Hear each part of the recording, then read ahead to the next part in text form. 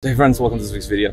This week we're going over the KSC75s by KOSS, and this is rounding off the sort of KOSS trifecta of headphones that they purport as having audiophile quality at very budget prices, and so far so good in terms of the 2 or 3 that we have done. This is going to be an example of one that we've done recently in the annotations up above, and then yeah, we're going to get into these. I'm already on the field just because I'm going to try to start my day and do this more day in the life, just like the other ones. And yeah, overall, just looking at it right now, the only thing I'm really annoyed with is kind of the thinness of this wire. And KOSS has had thin wires in the past, but I think because it's a separated headphone, it's just a little bit more obvious on that. And I'm definitely gonna have some issues with these clips. I've been having some issues just easily getting them on my ears, but we'll have to see how they run in the long term. So let's play with these and set up, and then go from there. I'll show you guys some specs in the meantime.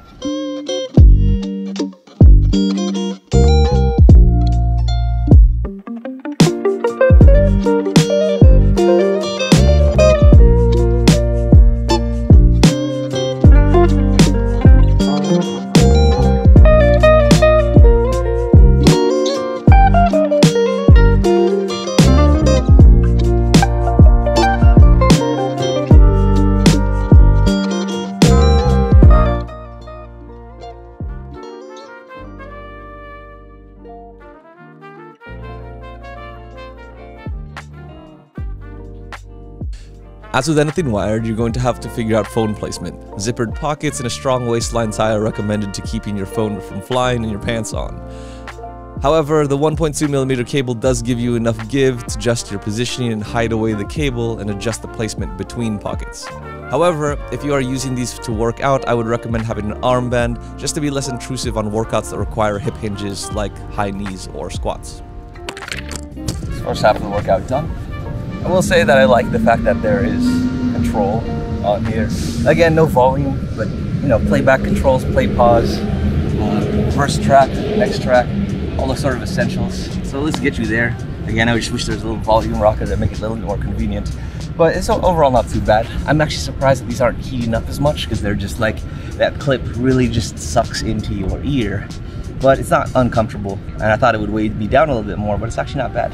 I prefer these over the Porta Pros because they breathe a little bit better, and it's a little bit less finicky on the fit. But I could see how these clips are annoying me. Let's see how the next part of the workout goes. The clips in fact did not cause problem, as they helped the headphones stay stable and wasn't really a bother on ear because it's lightweight. However, despite the ear security, the headphones did leak a lot of ambient noise.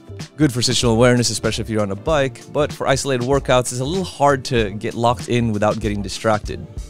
My biggest issue was with the cable. The thinner wire was more finicky and tangly, and it was just a little bit annoying against the skin when running. However, not as annoying as the control placement. The low orientation was just enough to have it hide under my shirt, so I was constantly having to tug at the wire to find the control and change tracks. I'd like to see future iterations bring that closer up to the ear pad. So with the workout complete, let's move on to the microphone performance and check how the KSC75Xs perform on calls.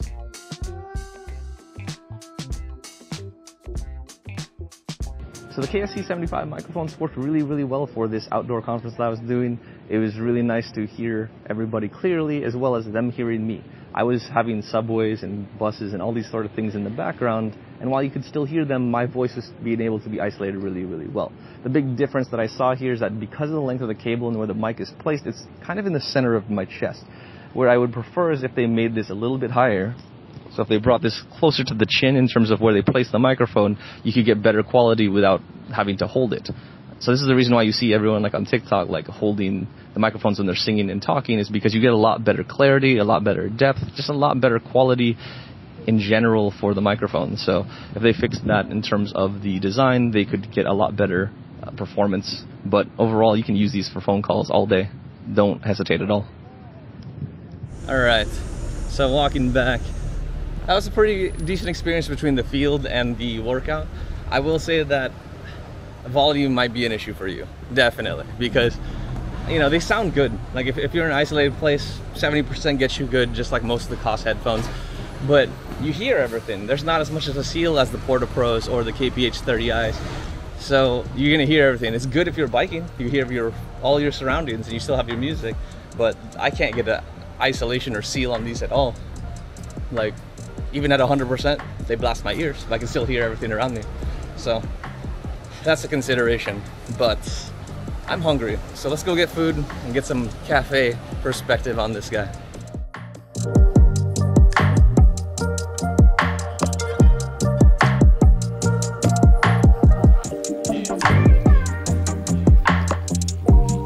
While ordering food, I was missing the headband because I do like taking my headphones off and slinging them around my neck as I wait for my food.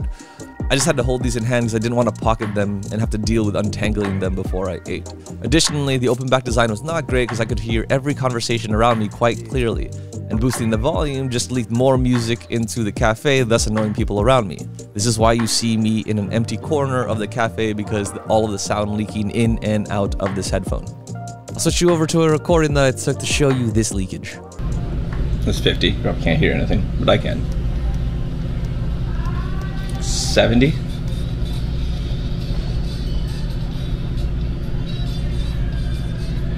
And then I'm gonna sacrifice my hearing for y'all.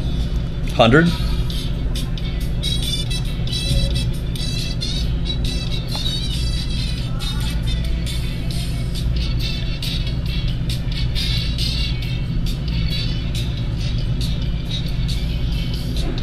I can still hear my surroundings too. That's the messed up part about it.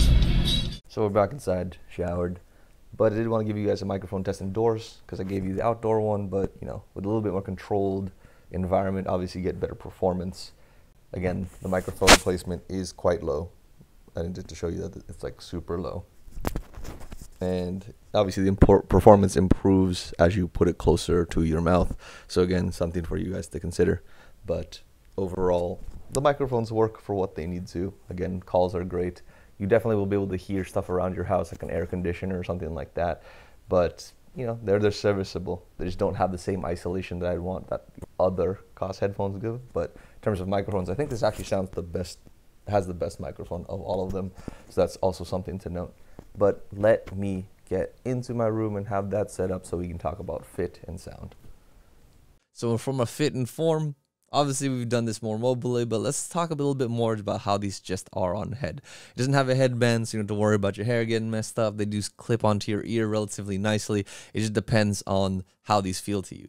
For me, I think they end up pinching a little bit over time, and when you release them or take them off your ears, that's when you really feel that release of pressure and understand how much these clip. And I think it's just the design of these ear clips, because these ear clips do like loop around the entire ear down to your lobe, so that pressure is just more exacerbated. It also makes it a little bit annoying to put it on and adjust.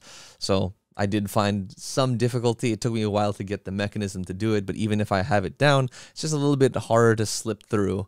I think there's been other designs in the past where you can just kind of clip it out and clip it in, not from KOSS, but just other headphones that I remember from back in the day that were a little bit easier to use than this. I do like the fact that they have a rubbery sort of grip to them, so they do stay in place. But the big thing that I saw is because they do have a little bit of articulation to them and how they design this, if you are adjusting these, you do have the option, or not option, but the ability to unclip them. That does make them a little bit more durable and forgiving, but again, I have tried to adjust these, and sometimes they clip off. Not ideal, not the easiest thing to handle on the go, but you know, they're not too bad. In terms of the wiring, it is a little bit thin, so a little bit hard to squirrel away into your backpack. They will tangle. There's no carrying case, so it's just a little bit consideration for your form factor and how you want to pocket these, but they will get tangled because of how skinny and round the wires are. Let's punch in and just talk about the looks overall. Let's see, probably a little bit more. Yeah. So if we look at these, they're pretty sleek in this colorway. Obviously, the OGs or the non-mass drop ones have a little bit more silvery tone to give it really that OG look. I like how muted it is in the, it looks black here, but I think these are dark navy for the mass drops. As you can see here, it covers my whole ear, and you'd expect that to have some pretty good seal, but I think because of how loose these clips are, as well as there's no headband to ensure that clamp, you do get some leakage. And as a result, you know, you heard how much these leak in terms of how we were in the cafe. So again, the design's there. It's more comfortable than the Porta Pros because it doesn't have that clamp. It has cushier cushions than the KPH30i's. But just from an overall looks perspective, obviously it's going to see if you guys will like this. Looking straight on, obviously they protrude a little bit more. They're just a certain look. They don't look as sleek because they don't have the headband keeping it all like in sync there. So just a consideration for you guys. Don't know what else to say about it, but let's put it on Samika's head and see what she thinks about it. What do you think of them on your head? I mean, the feel is good, but I don't like the look because What don't you like about the look? It just kind of sticks out, it like protrudes out, and I feel like it's not very sleek, and I usually like a sleeker look than this. Would you be embarrassed if someone on the street that you knew caught you with them on your head? I think so. I mean, it's not exactly my usual look, for sure. I usually go, if I'm going to wear something that's like a earphone like this, I would want it to actually just go in my ears and not be like sticking out as much as this one. Yeah. Do you think that this could be rocked in your wardrobe, or is this just like really not gonna really work at all? I mean, I could wear them with something like darker, I guess, like a darker outfit, but I don't think I would usually wear it. 1 to 10 style. 1 to 10. 6. Okay. Okay, not as bad as I expected from you. Yeah. As we talk about sound, these guys are definitely brighter than the other two headphones that we've reviewed from KOSS. These just sound a lot better on the upper, mids to treble, and it just makes all voices sound a lot better. So if you think about what we did on the other headphones, especially with the Porta Pros, you notice that there's more emphasis on male vocals. The Porta Pro is just like we joked about it. They're almost a sexist headphone because only guy vocals sound on that unless the woman's voice is extremely powerful. With these have a wonderful sparkle on women's voices, wonderful punch and precision on the strings of the instruments that are introduced, and there's just a little bit more resonance and it has a little bit more feel to it. From the KPH30i perspective, those are very neutral, like very, more accurate. They're mid-focused for sure, but I think it just brings out a lot of clarity out of those headphones. But some people find them they're not as fun to listen to, or they don't work for all of their music, where these ones, when letting my friends try this, almost everybody liked this headphone because it had that energy. And I think a lot of how headphones are tuned today are a little bit more energetic, so it works with the music of the day. And as a result, these ones end up working extremely well for a lot of different genres and a lot of different popular music that there is today. So again, you may not have that punch of the Porta Pros, but it doesn't mean it's not there. It's just a little bit more controlled, a little bit more recessed, but it still sounds great overall. The biggest thing that I noticed with the KSC75s is that these, again, because of how they're tuned, do very, very well on the vocals. So even if I'm listening to a podcast, the biggest thing with the Porta Pros that I did not like is the fact that it did not bring in the characteristics of the voice. If someone had a special microphone that had, good clarity or certain sparkle to it, it could not bring out those distinct characteristics, while the KSC75s did a much better job about bringing that depth in voice. And especially if you listen to the same podcaster for a while, you're not missing anything with the KSC75s while you may be on the Porta Pros. So spoken word sounds extremely good on this, but I think I've talked about all the fronts about the audio. So let's get into some sound samples so you guys can understand how these sound to your ears.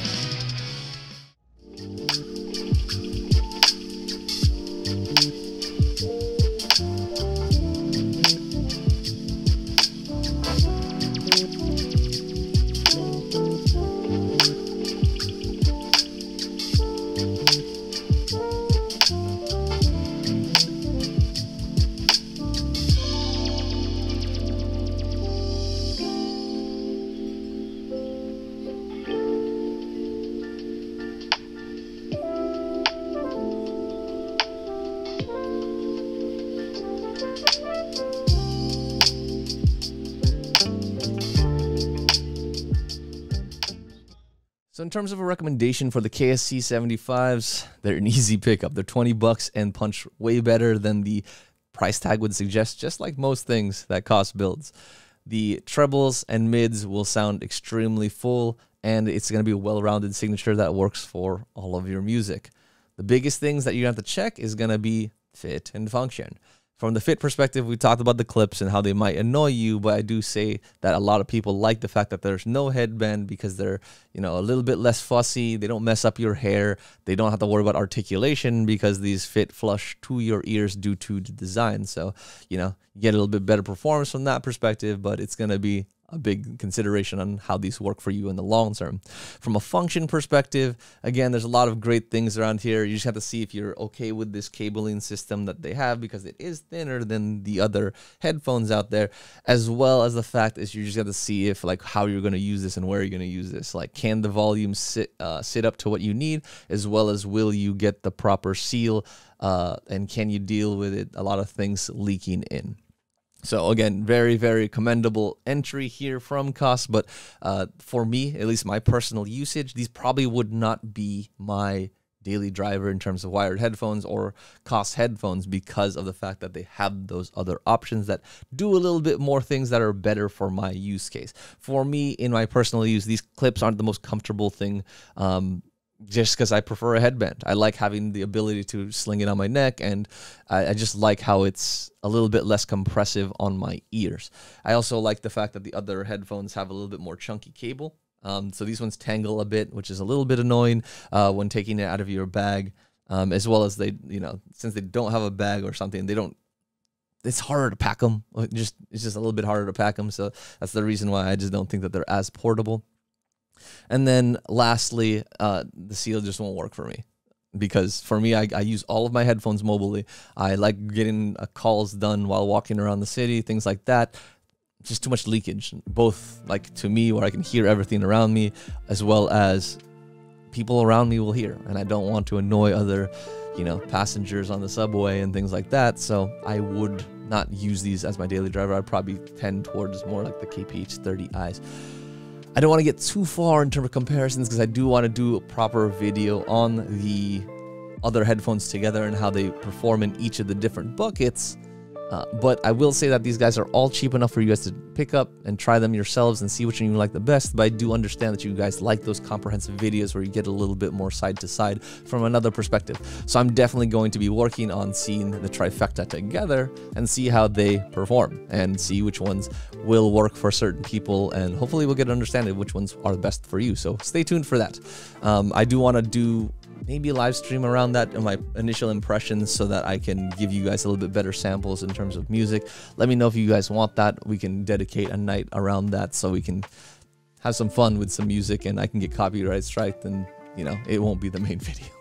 But, you know, I appreciate that you guys have been enjoying this series and commenting a lot, and, you know, it's cool to be able to go back to my roots of headphones and, you know, go back to my middle school and high school times of when wired headphones were like the thing or the only option, and, you know, fall back in love with the wired setups. But if you could, please consider liking, subscribing, commenting, doing all the things that you normally do on a video that you like and love. And to my OGs, thank you so much for these suggestions. They do help me drive the channel. They do help me drive engagement. I appreciate seeing you guys on live streams and talking with me and Samika about anything random in your guys' lives, our lives, or just gaming with us to pass the time. It's been really cool engaging with you guys, and, you know, it's been, what, 1,500 people that are following along now. It's really cool to see the growth and getting to know you guys as you guys become regular. So definitely stick around. Hope to see you in a future video or live stream. But as always, appreciate you. Peace.